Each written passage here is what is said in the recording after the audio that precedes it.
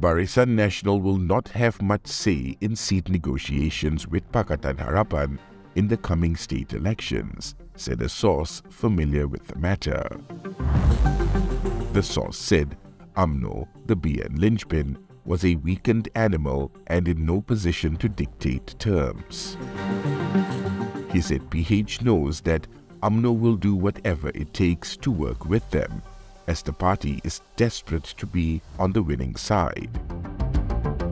Meanwhile, an Umno source conceded that the party was weakened, especially with Ahmad Zaid Hamidi still leading it. He said Umno's weakened state meant PH was in a stronger position where seat negotiations were concerned.